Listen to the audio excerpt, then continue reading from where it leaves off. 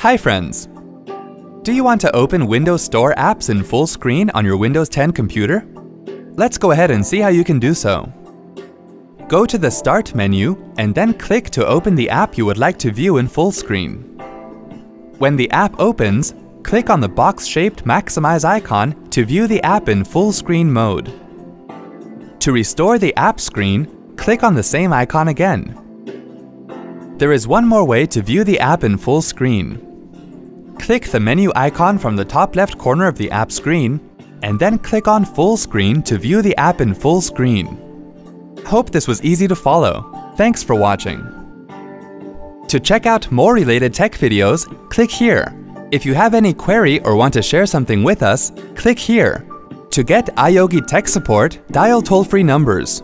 To stay empowered technically, subscribe to our channel.